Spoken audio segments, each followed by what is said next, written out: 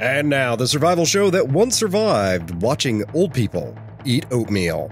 In this episode, we sit down with Jill from Remnant K9 360. She and I discuss getting your dog ready to be an asset in a survival situation.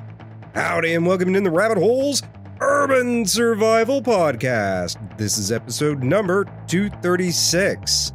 I'm your host, Aaron, and you are in the Rabbit Hole, safe and sound.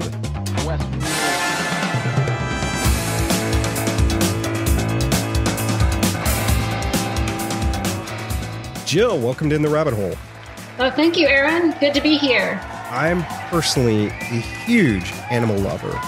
Always have been, especially when it comes to horses and dogs. They top my list of domesticated animals that I like. And longtime listeners of the show also know that I'm on the second Tactical Weimaraner 2.0 / studio dog / VP of shenanigans.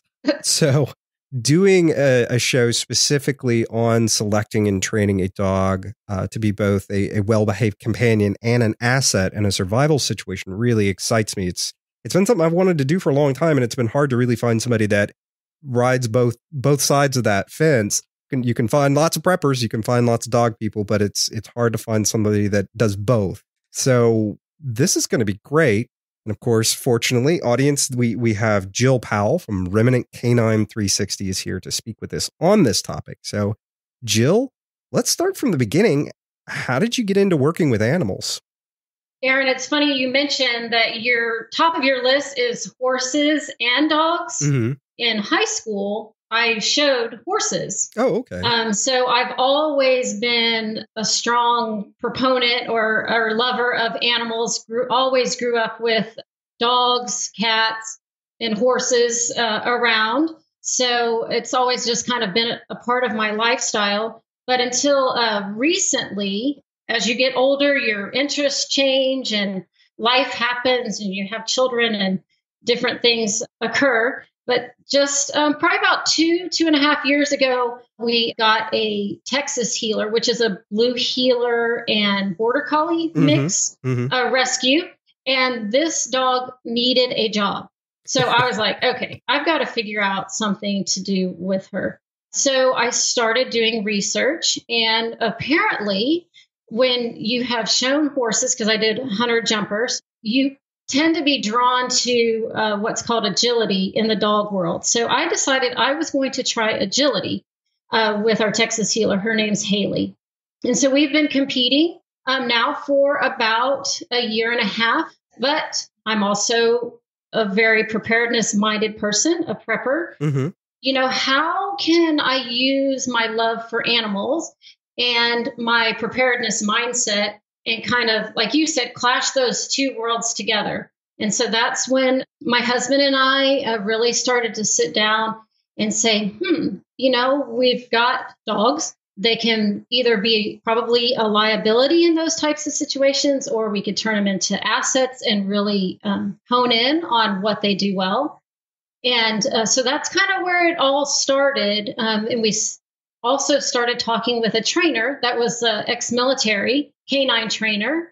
And he had that kind of same mindset. He was like, yeah, you know, you can do this with kind of blending these two worlds. So he was really willing to kind of explore the options with us. So it's been, I guess, a journey that's taken quite a while, you know, from growing up, doing things for fun, just recently doing things for fun, you know, the agility and the competition type stuff, bringing home ribbons, then to really shifting into all those things are great. But in these survival situations, how could we make our household pet, our canine, really a part of that team and make them kind of another tool in your toolbox, per se? Yeah, and that makes perfect sense. And even giving them the training to not become a hindrance in those situations. There's so many different instances I've been in my life where there's been a dog present too. And it's, you know, I'm having to deal with the dog and the situation, and the two are clashing, and it's just not good. Right. Yeah, this makes perfect sense. To back up a little bit, how did preparedness get into your life? I married a prepper. Oh, well, that'll do Is it. how that happened. My husband and I have been married for 6 years. Now, this past October was our 6th-year anniversary. Congratulations. But he was into this preparedness mindset, this prepper mindset, long before I kind of showed up on the scene. This is our second marriage, both of us. So my husband is really the one that got me into that world. Oh, very cool. Okay. So getting into the dogs, and I guess starting from the top, you break things into two major categories that I could really kind of discern, which one was scent detection and the other one was patrol. Can you explain those divisions a little bit? And are there more divisions? Am I missing something? We specifically chose those two skills in a survival situation because you see that, again, we're not saying that we're going to turn out a military or a police caliber dog, but that's mostly what those working dogs do. Okay. And they're very beneficial in situations to try to help keep people safe. So, for example, we have 3 dogs, and we have a German Shepherd that we've currently training her in scent detection and patrol. Now, nose work in the dog field right now is huge. I mean, people, at least here in the Texas area, are going crazy for like nose work competitions, which is awesome. You can get ribbons and have a great time with your dog. But we were more thinking of how you could use them in a survival situation. So we gears towards explosives, which obviously there's some risk. But again, this is in a grid down survival situation where you're trying to maybe move your family from one location to another, whether you have access to a vehicle or you're having to walk. People may not play nice on your journey from point A to point B. Right. So if you feel that you've come into some unfriendly territory, how could your dog help you stay safe? So our scent detection package gives you the basics on how to train a dog in any scent. And that's really important when you're training a dog in scent detection. You really need to set goals on why you're doing it. For example, our dog Halo, we have imprinted her on explosives. We can now not change our mind and say, hey, I want to imprint her on narcotics. I'd rather find drugs instead. Interesting. Okay. Because all that's going to happen is the dog is going to alert on the scent that you've trained them on. You can train them up to 14, 15 scents. I mean, they're amazing. So when they alert on an odor and say you've trained them or imprinted them on an explosive and a drug, you're not going to know, okay, should I run, get my family away from here? Or do I need to confiscate whatever that is? And I don't know, maybe stay a while and have a party. You know what I'm saying? So, so it's really important with scent detection that and if you want to do competition, that's great. They do birch and Ansed and clove in the American Kennel Club, AKC competition. They use those type of scents. As a family or an individual, you really kind of need to figure out what your goal is. What's the purpose? So that's the scent detection. And then the patrol is protection. But I think what's more important, that type of training, at least from our perspective, is giving you another asset to maybe even diffuse a situation. I'm pro-gun. I know how to shoot a gun, but I hope that I never have to use it on another human being. Right. And I think even people that say, hey, I don't have any problems, in a really this survival situation, I'm just going to gun them down. That's going to change you. It's going to change, I think, your psyche. And so the dog could be deterrent enough and stand their ground. And yes, you may have to confiscate, take that person down through the dog bite or whatever. But hopefully that dog is going to provide some other opportunities to deal with a survival situation so that it doesn't have to escalate to the more violent options. I gotcha. Okay, that makes sense. So patrol is more the defensive stuff that you teach a dog. Right. Is that So okay? it's bite work on and off leash. And we also offer where they can clear a building. So they would help you. Well, and you can also clear a building through scent detection, really, too, depending on what you think is there. They provide that asset as well. Oh, okay. That's really cool. So what about breeds? And I guess, and this is one of the things that we were talking about a little bit before we started recording. And also you've kind of brought up here as far as like you're not really trying to make a military caliber dog. You're really trying to take your household pet, your best friend, and turn him into an asset, not a bleeding edge of a weapon kind of thing. So with that in mind, I guess what breeds really do fit the prepper lifestyle and this sort of training the best? Well, with scent detection, really any dog that's willing to do the work for you, we recommend. Most people in the scent world, they kind of stay away from the flat-faced dogs. But other than that, any dog that's willing to work for you. So, for example, our scent detection trainer, he has trained Chihuahuas to do scent work. And he said some of those Chihuahuas are better scent dogs than the dogs that you think of, like German Shepherds and Dutch Shepherds and Belgian Malinois. He said he's had great success with some of the smaller breeds as well, because they can get into smaller spaces. So with scent detection, the sky's the limit if that dog's willing to work with you and do the work that you're asking them to do. Now with patrol, obviously you're going to need a little bigger dog. We recommend at least 45 pounds or greater for obvious reasons. Smaller dogs are not going to be as intimidating. Yeah. They'll be more like your car alarm. So need a larger dog. We recommend from the working or herding group of dogs. There's lots of dogs to choose from in those groups. But off the top of my head, of German Shepherds, Dutch Shepherds, Belgian Malinois, cattle dogs, your Australian cattle dogs or Australian Shepherds. The two patrol dogs that we don't really recommend are retrievers, golden retrievers, and then labs, because they are so friendly. Like they love everybody. Yes. Yeah. And, patrol dogs have to be tentative, a little bit tentative, and not everybody's their friend. So those are really the only two breeds that we say, you probably don't want to try with them. But other than that, you've still got lots of other options.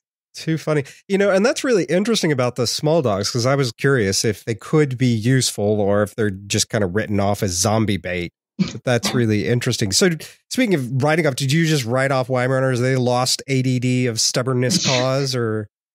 No, I think you've got to give every dog a chance. That sounds good. Daisy will keep you around a little bit longer.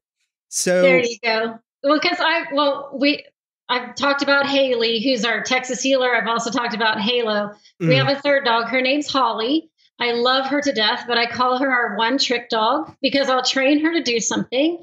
Think we have it like beautifully mastered. And then, I don't know, it could be an hour later, I'll try to go back and get her to do the same thing. And it's like we've never even had that conversation. So you just got to love them. Yeah. And you work to their, just like people, you're going to want to work to their strengths.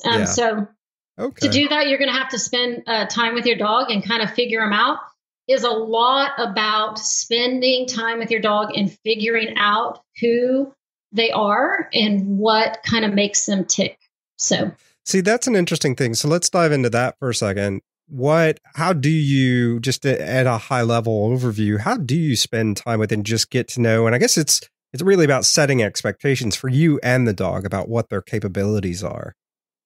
Right. Just discovering, like, are they food driven? Do they really like food? Are they going to work, really hard if you have little chunks of steak? Or are they really toy driven? Do they love that you throw a ball in the backyard or tug with them? Do they like to just be personally touched? That's actually a form of play where you're doing personal play with the dog. I'm currently actually taking another online course to learn how to play with my dogs. Didn't even know there was such a thing until our obedience trainer said, hey, you can be a little better at playing with your dogs. And I'm like, really? I go, I didn't even know there was like a thing. And she was like, oh, yeah. And I've learned so much because I do some performance stuff with our dogs as well.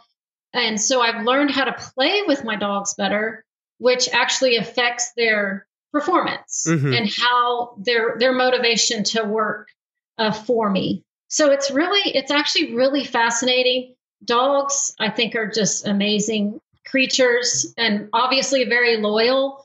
So when you're spending time discovering who they are in these kind of normal, non-stressful times, when these survival situations come up, the loyalty, I mean, to me, is probably going to be pretty unmatched just because you have built that relationship with them.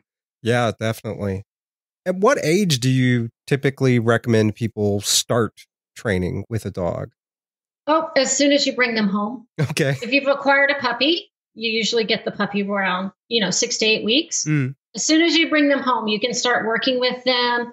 You can start working those basic commands, putting them on a leash, doing those types of things. So with a puppy, as soon as you bring them home, you start working with them. And if you're going to do patrol, you can even do drive and bite work with a 6 to 8 week old puppy just by playing tug and really building that drive for them to tug and play with you. If that's an interest for you. Now, for obviously older dogs, maybe you brought home a rescue or a dog from a shelter, then I always recommend that you do some type of training with them. Especially probably I would recommend the obedience, obviously, but I don't think a dog's ever too old to learn something new. Now with scent detection, though, your formal training won't start till the puppy is about 6 months old. Okay. And with patrol, that formal training won't happen until they're 15 to 18 months old. Oh, wow. So, okay. Yeah, they need to be a little bit more mature. You can play with them and get the drive, the bite and drive built up in them, but you're really not going to start doing this bite on and off leash kind of work and getting them to stand off a bite and some of these more formal kind of commands with patrol until they're much older. So with that said, also with scent and patrol, they're gonna probably need to be retired, I guess is the best word, not do the work anymore when they're about 8 or 9 years old. Just like us, bodies wear out. Their sniffer's not going to work quite as well as it used to. As the dog gets older, doing that bite work can be very strenuous on the decoy, the person getting bit, but also, the dog's kind of getting thrown around too when you're doing that type of training. So if you're really into this and want the longest life out of your dog for doing the work, we recommend getting a puppy, and then you've got 9 years to kind of have them do that work for you. And we also recommend you talk to your vet and the health of your pet. There's there's things that go into it as well. Right, we can't just say, at 9, that's it. It may have to be sooner if there's been an injury or something like that. So we always recommend that you're in conversation with your vet as well. That makes sense. I mean, every dog, kind of like people, every dog's an individual, and every breed is certainly different from the next breed too. So that makes perfect sense. We'll be back after this quick break. Listener, do you get at least $3 a month worth of value out of I2RH? You should see what we do for the Roving Horde Armada members. Check it out today by visiting i2RH.net. Members get access to episodes a day early, access to monthly virtual and in-person meetups in some areas, an invitation to the secret I2RH Armada Facebook group so you can chat about survival all day long with like-minded people. Access to every episode ever produced by I2RH. That's right, all the way back to the beginning, including one that was never aired. And those are just a few things you get with your membership when you sign up and become part of the I2RH Roving Horde by going to i2RH.net. Again, that's i2RH.net. Let's say you started at Scent and Patrol and stuff. How long does it usually take for the average dog? Because, of course, going back to what we just said, every dog's an individual, but how long does it take before they're actually useful to you as a partner? Right. I would recommend that you're going to start with the obedience. And now some dogs may already have some obedience training. So obviously you can take, some of those weeks off. With our package online, at least, we've not only done basic commands that are important, I think, for every dog, but we've also offered some more advanced commands that then set you up for success for scent and or patrol, such as going out and doing work away from you. Directional, so you're sending your dog out and telling them to go to the left or to the right. Release, obviously, to release the bite.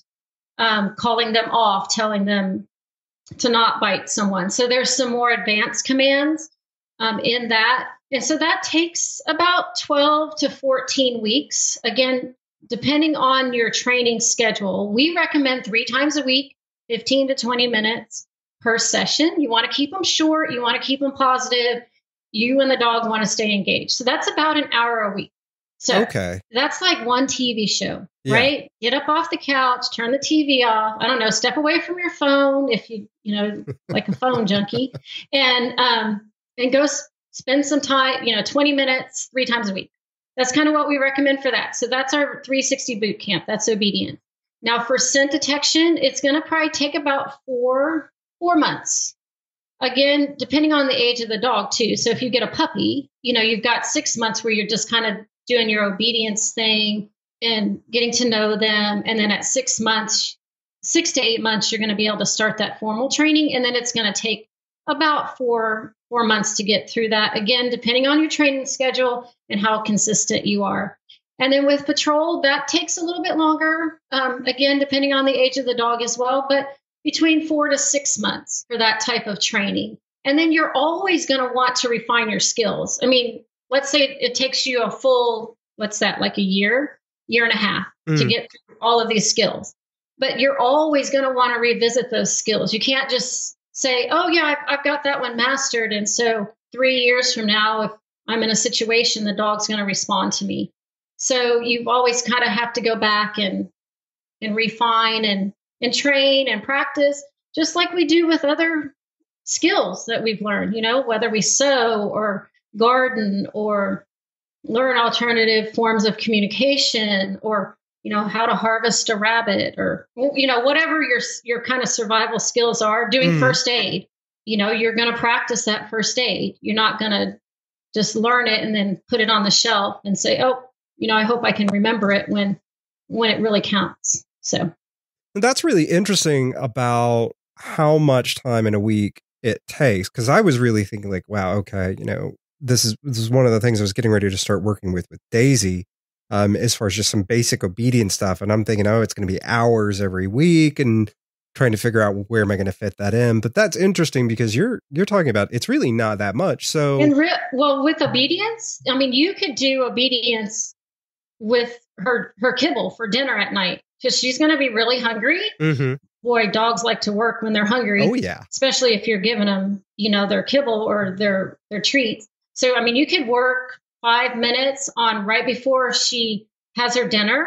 You get her to sit, you get her to lay down, you get her to wait on the food. And, you put the bowl of food down and you tell her she has to stay and wait. And then you give her your release word and you tell her, okay, and then she gets to eat. So you can even incorporate some of at least the basic obedience into your everyday routine in life, so that you're not even really, I would say, setting a specific time aside to train. It's more kind of you're just working that into your schedule. Okay. So with the more advanced skills, is that where you start having to really work it into the schedule and be diligent about working the dog? Right. Okay. Yeah. Because with scent detection, you're obviously having them look and search for something.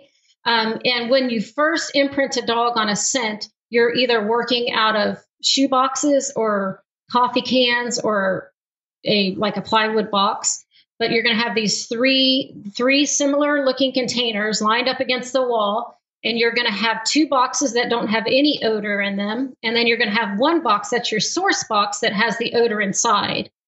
And that's your beginning stage of how you imprint them on alerting on odor. So that is actually, a specific process, a specific training process that you have to go through to get that to happen. And then with patrol, obviously, you're not going to drag, a bite pillow or a puppy pillow around the house. You're going to have to intentionally go outside and do some of that work. Mm-hmm. So that makes sense. Is there a point at which it becomes just too much for the dog, or is that like in general, or is that something where the dog will just let you know, like, hey, I'm done with this for the day? Yeah, you're gonna probably figure out that they're done. And that's why we really recommend just 15 to 20 minutes. One, it keeps you both focused and engaged. And two, then you're not running the risk of getting worn out. And then you're always going to want to really end on a positive note. You're not going to want to train so much that both of you are like, oh my gosh, that really kind of sucked. Like that wasn't really fun for either one of us. You're really going to want to be intentional about staying positive and ending on, I would say, like a high note each time that you leave the training. Okay. All right. That makes sense. Because dogs are great on picking up, your emotions and your feelings, your anxiety, your frustration.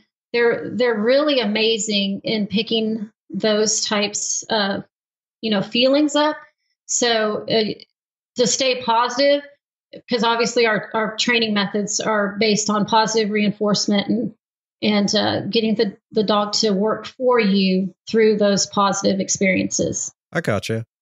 Where would you say people most often go wrong with their dog training, be it obedience or even these more advanced, more serious things? Is there a commonality that you're like, people just get this wrong consistently?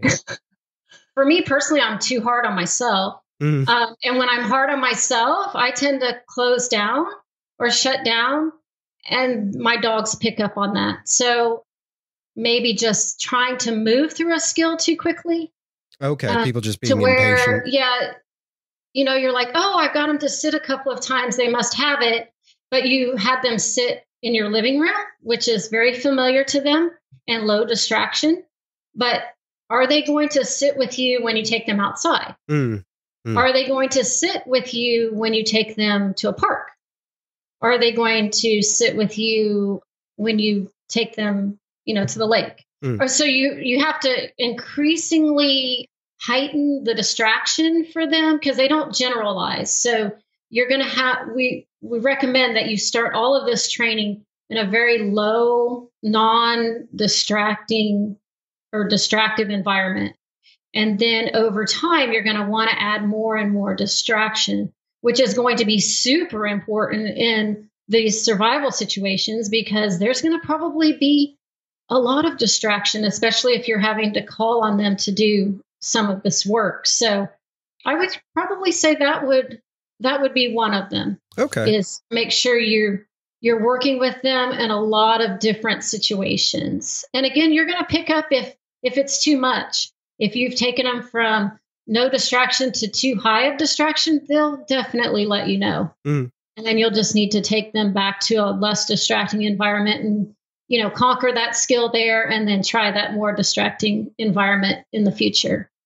So going on to what y'all have done, y'all built what looks like a very comprehensive online training system. And to me, that's very cool because I love the idea of not having to go somewhere.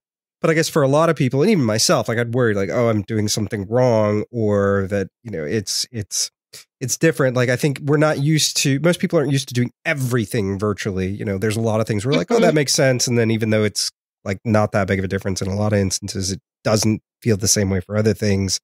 I think like 10 years ago, buying shoes online, that would have been crazy. And now it's like, who goes to the store to buy shoes? But so how does online training different from doing it in person? Well, I think you've touched on some of them. Obviously, online training is available to you 24/7. So you can train your dog on your schedule. You don't have to, get in the car, pack up all your gear, go to a facility, which, maybe 20, 30 minutes away. So you've got that travel time. So it's very convenient and you're able to do the training where you're going to call on your dog to do the work. So you will be working, say you're wanting to do this work in your home, or you're going to want to do it at your bug out location, or maybe you have, a primary or an alternate route and you're going to want to do some work there. So I think those are some of the benefits of online training, because you do have that access. And also on online training, you can also watch the videos over and over and over again. So if you're really struggling with one skill, you can go watch that video, 3 or 4 times if you need to, or you can stop it and start it and go back. But I do agree with you that you said, I'm worried I might be doing something wrong. So we do offer, and our trainers are available to answer questions, and we actually encourage you to submit videos if you're having difficulty with something, because there are going to be challenges. Again, you're working with an individual dog. So if you're running up against something that's frustrating you, or you're just not really getting it, we really encourage you to send us a video of you doing the training, and then we can give you feedback. Because, an army of one, and you're trying to train this dog and you're like, this isn't working, and the definition of insanity is doing the same thing over and over again, expecting a different result. We don't want you to get stuck in that. And so our trainers would be able to help you pinpoint, or maybe just even talking through, hey, when I do this, Halo is just shutting down. So how can I make this better for her? And we can even Skype, with you and have the video set up so we can see you do it in real time as well. Oh, very cool.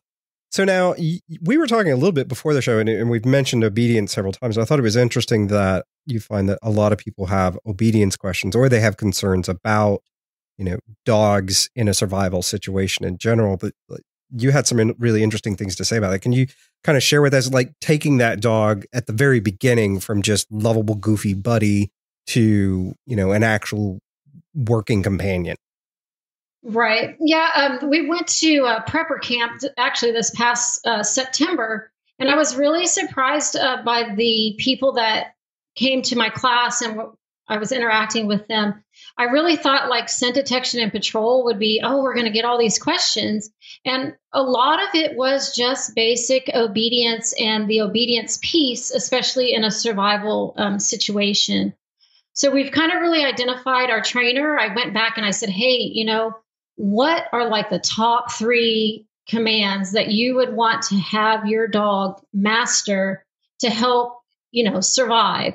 She feels that the 3 most important ones are that they stay with you either in a sit or down position. So in that high stress situation, they stay with you. You're not going to lose them. That they have a very strong recall. So if for some reason they were, they went away from you, that you would be able to call them back and they would come back to you in those high stress situations as well. And then this isn't really a command, and it goes back to the other 2, but getting your dog to stay engaged and focused on you. How can you get your dog to just no matter what's going on around you, to be just focused on what you're asking them to do? And then that goes back to that discovering kind of what makes them tick. Are they food driven? Are they toy driven? Will a stroke down their back help them to calm down? Those kind of things. And then the other thing too, kind of the flip side of this, is a lot of people are like, you don't want to have a dog in a survival situation, because what if you're trying to conceal your position and the dog barks? You actually can train your dog to be quiet. And Holly, the dog that I mentioned earlier, our one trick dog, she will bark at her shadow. And she has different barks. Like I am very angry at you bark. Oh, I'm very happy. Oh, there's a stranger. Now I'm just going to howl at you because I can. I don't know. So she has like all these different barks. But I'm currently working with her on a quiet command. So if we're trying to conceal our position, maybe people, there's a band of people or a group of people that are passing by. We don't want to engage with them. They're not paying us any mind. We're not paying them any mind. Right. But if our dog barks, that may intrigue them. Oh, I wonder if they've got some stuff, or what's going on over there, or or whatever may go through their mind. And then now we're having to engage with them. So you can train your dog to even like be quiet. You can train them to bark on command. You can train them to be quiet. See, that's really cool. And I think to me, that's some of the most interesting stuff, or the most basic things like that typically get overlooked when we start trying to think of how do I train my dog for the zombie apocalypse? And you miss the little things like, well, maybe being quiet, teaching your dog to be quiet at the right time would be a good idea. Well, awesome stuff. So Jill, somebody's listening to this episode and they're like, wow, this sounds really interesting. It sounds really convenient. How do they find you and how do they start this process with you? Our website is Remnant K9 360. Again, spell that K9 out, CANINE 360.com. And then once you get on our website and on that page, depending on what you're interested in, we have the 360 boot camp, which is our obedience. We have scent detection, we have patrol, but you can learn more. And once you hit the learn more button, you're obviously going to be taken to a screen where you're going to see what we offer in the way of commands and what you'll be learning. And then you can also sign up with your name and your email address and get access to our free video lessons. And that free video lesson is really where we talk about you kind of discovering your dog, what makes them tick, what type of training we adhere to, the positive reinforcement type training in different ways, like training techniques. Are you going to lure the dog into this behavior? Or are you going to shape the dog into this behavior? Or are you going to catch them doing the behavior and then reward them? So those are all kind of training terms that you'll learn in that video. And you also get to kind of see the quality of video that we're producing. And then if you're, still interested after that, you just decide which package you want to purchase and you're able to purchase that package. And then you start working through the curriculum. And like I said, we're available. I will be the one to pick up the phone and talk with you and get you, the help and point you in the right direction. Oh, very cool. Really neat stuff. Well, Jill, thank you so much for coming on and sharing this information with us today. It's really neat stuff. And hopefully I'll have you on again at some point in the near future to talk more about dogs. Can you give us your website address one more time, please? Sure. It's remnantk9360.com. Awesome. Thank you so much. Thank you, Aaron. Show notes, links to learn more about preparing your dog for good times and bad, and other resources from this episode can be found by going to intherabbithole.com/E236. Support the show and get I2H Roving Horde Armada members-only benefits, like what you ask, like twice monthly virtual hangs, access to the secret I2H Armada Facebook group, and the on-demand bug-out bag class. And that's just to name a few things. Go to I2RH.net. Now, twice a month, members get on a private, secure video chat to talk about guns, mead, food storage, more guns, guns again, or whatever's on your mind. Again, go to I2RH.net to read more. That's I2RH.net to find out about exclusive, members-only benefits. With that, we wrap up episode number 236. From the Lone Star State. Till next time, stay safe and sound.